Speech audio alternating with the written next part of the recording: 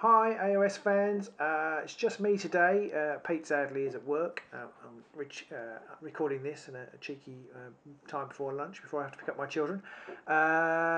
Today we're going to do another unboxing. The Blood Bowl boxing was quite popular, so we thought we'd try another one.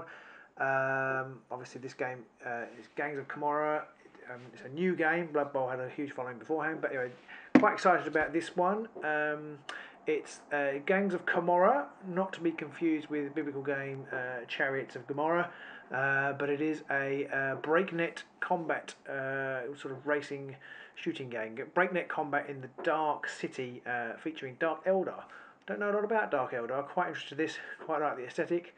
My son very much likes the aesthetic. He's very keen to get hold and paint them. So we're going to have an unboxing and see what's inside. Now, this is actually take two without Pete here. All sorts of technical mishaps occurred on take one. But just to put it, I was going to took the shrink wrap off and everything, but unfortunately you won't get to see that bit unless Pete puts it in at the end. But it did have shrink wrap on, I promise. Before I do open it, I'll read you the back of the box. When I've actually put the lid back on upside down, so please forgive me. Thrilling high-speed battles unfold amongst the spires of the Dark City, Commorragh.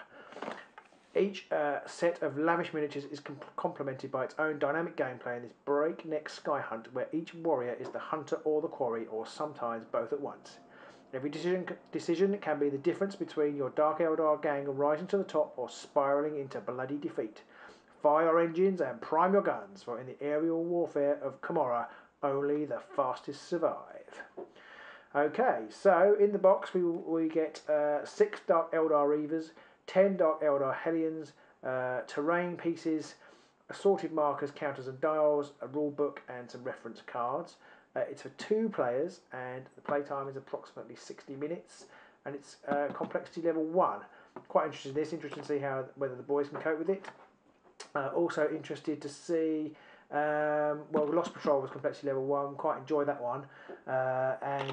Pete and I were talking the other day, after our last AOS video, which isn't up yet, will be up soon, how much we enjoy playing AOS, but it is, when you're trying to fill in a full day parenting or whatever, or a day at work, it's really hard to squeeze a game in at the end of the day, especially for recording it, but that's our fault.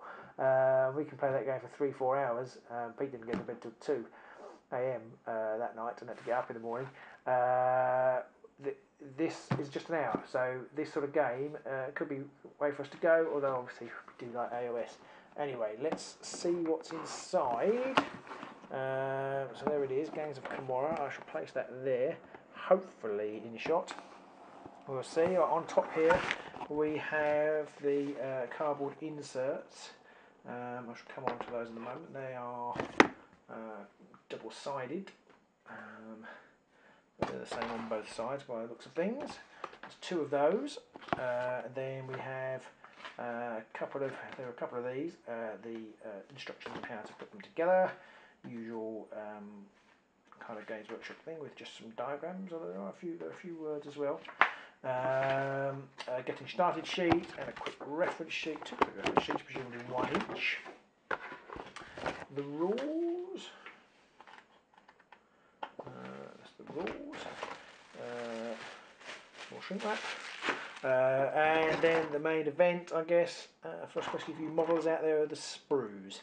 Now it does say how many bikes there are of each. I think it was 6 and 10 of each. There are, maybe it wasn't 6 and 10. There are 6 of those, and so I'll hold that up. I'll do some close-up photos as well. And there are sort of 4 of those. So that's that. There's a set of instructions there. And we have a bag of dice, 6 dice.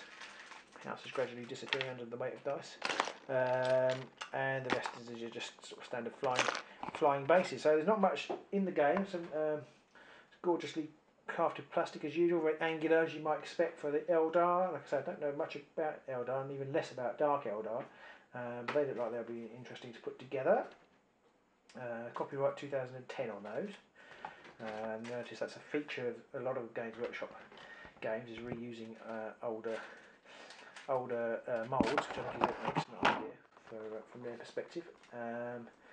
Just build and paint reviews, and they going right back, but they're for much younger painters. but they go right back to sort of pre-2000. So Games Workshop making great use of their IP there, which I think is a really good thing. Right, I'll just cut out these, press these out. You don't need to watch me do that. I'll press these out, and then I'll be back. I'll have a look through the rules.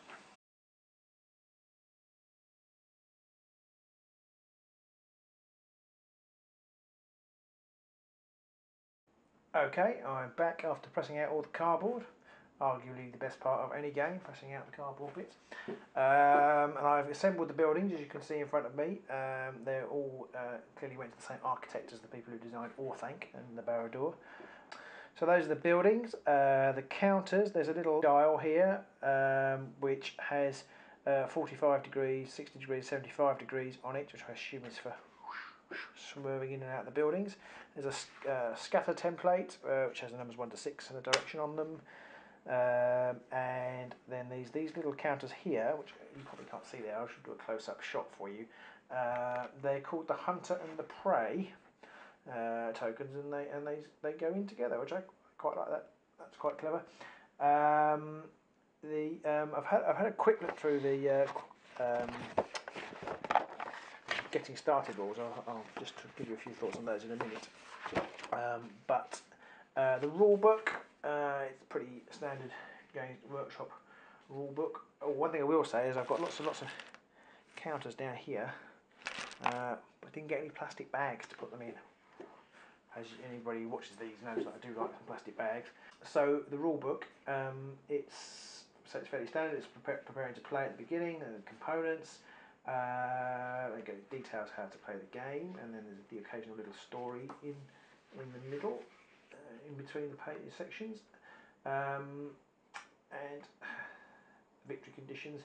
There's a bit after that how to play of how to create a murder pack or a gang, and then there's a little bit of painting. For Games Workshop, not much on the painting. There's just a page, and there's no obvious kind of painting guide with what paints to buy and things, which is unusual. And then at the back, probably more just a seasoned game as the campaign rules, which looks quite cool. You can create your gang, and then there's a pre-fight sequence, which sort of looks like it puts up a narrative. So there's got a fight type and some subplots to do with the game, and then there's like what you do afterwards, experience points and things like that. And then at the very end, there's a roster. So yeah, so that's the rules. It looks pretty simple, as you would expect for a game of complexity 1. Haven't really looked at the reference cards yet, but the getting started rules is basically just a couple of take you through the basics. You don't even need another person to do this. You just set it up and play it. Looking at it, you make a move, and it looks like you kind of have to move. You can move between 6 or 18 inches, so you have to keep going. You are effectively sharks. You mustn't stop. And you only go in a straight line, but you can execute break turns, it says here, and that's where this comes in. So it looks like to manoeuvre, your pilot has a piloting value, and the manoeuvre has a value. So maybe things that are more difficult, maybe a 45-degree turn is easier than a 75-degree turn, and your jet bike has an agility value. And you roll 2 dice and add your piloting value, and if you get over if you get under the manoeuvre value, so they go down, I guess, for the more difficult ones. If you go under your manoeuvre value, then you've succeeded. And in the example in the rules, if you don't succeed your break turn, you smash into one of the buildings. So it says you are allowed to do it again. You don't have to just pack up and go home. Okay, attacking is usual Games Workshop fare, I would say. Looks like there's a hit roll and a sort of damage roll.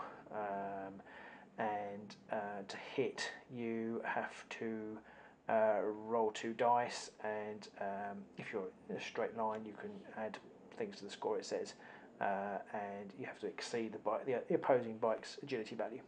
And if you do, you hit, and then you roll to kill, and it looks like, depends what weapon you've got, they have a kill value, you have to roll over a certain number, and you've killed it, and if you haven't killed it, but you've hit it, then you damage it, and then I think they're easier to kill as the game progresses. So that's pretty simple. That wouldn't take very long to play through. but I haven't got any bites yet, so I won't do that. But hopefully I'm going to meet up with Pete in the not too distant future and record a quick game of this. And I'll try, before this video goes out, I'll try and put some of these together, and so we can just include some shots of them at the end, probably while I'm talking now. So that very quickly is Gangs of Commorragh, not to be confused with Pirates of Commorragh. Yeah, so thank you for watching. I hope you stayed right to the end for that terrible pirate joke, and we will see you again soon.